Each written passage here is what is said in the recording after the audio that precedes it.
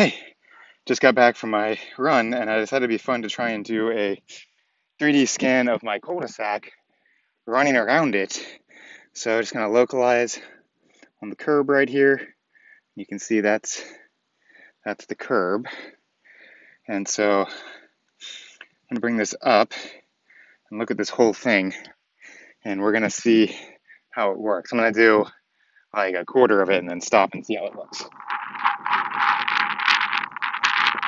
It's really hard to hold on to an iPad with sweaty hands. So if you hear me cursing and yelling and crying, it's because I dropped my iPad. All right. Well, that's part of it. I'm gonna stop and scan the mailboxes, give myself a landmark to check on the final scan. I'm not sure how much this AR session can track in one go round, so planning to find out. All right, let's make the corner. And I'm trying to keep this kind of low angle so it can keep tracking, but it's really hard to look at this and see what's happening. So I'm gonna go out on a limb and guess this is not gonna work because there's not enough features in the grass in the circle for it to track against. Hey, look at that. It did. It's just missing a whole bunch of stuff. So it's gonna walk it back a little bit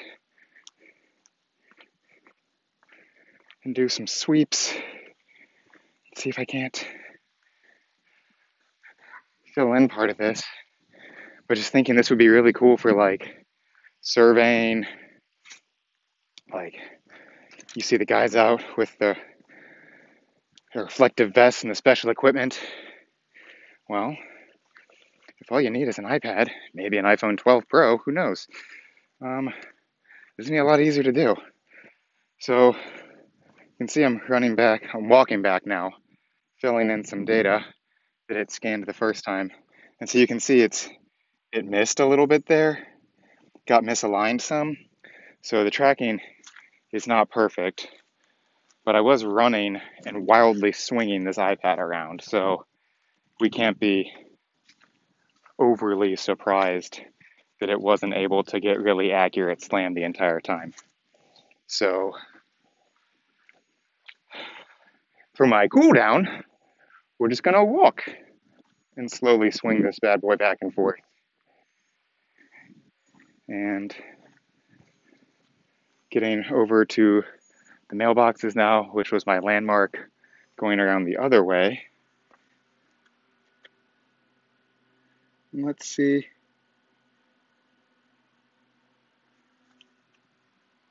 Yeah, see, they're different. There's two mailboxes now.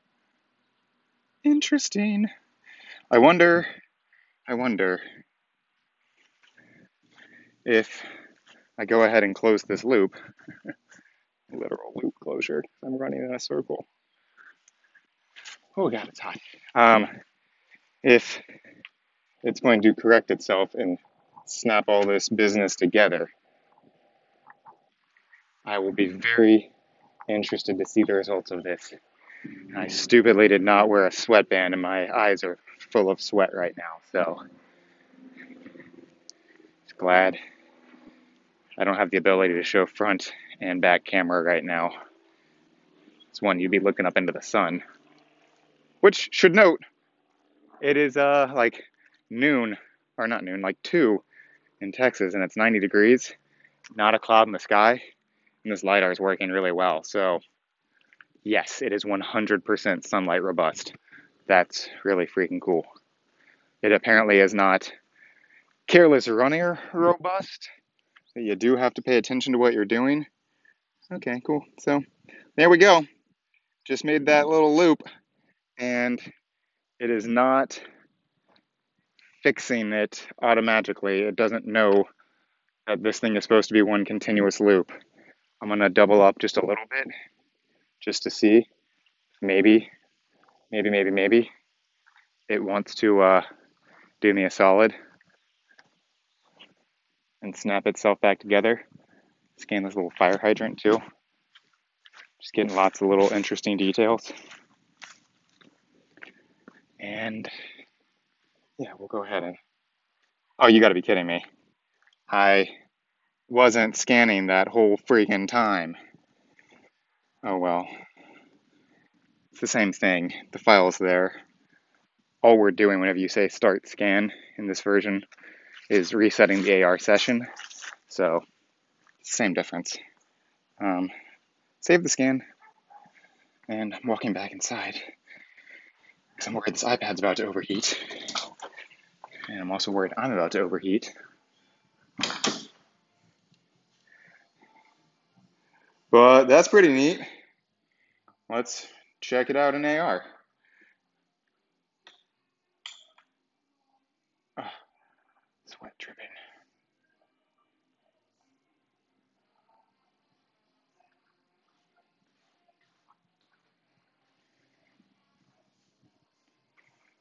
I don't understand why the AR kit for this mode is so much worse. I'm gonna have to look into this because, it just scanned this entire thing.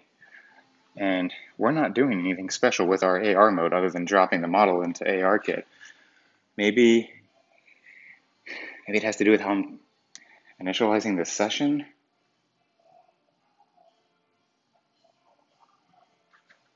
But that's the backside.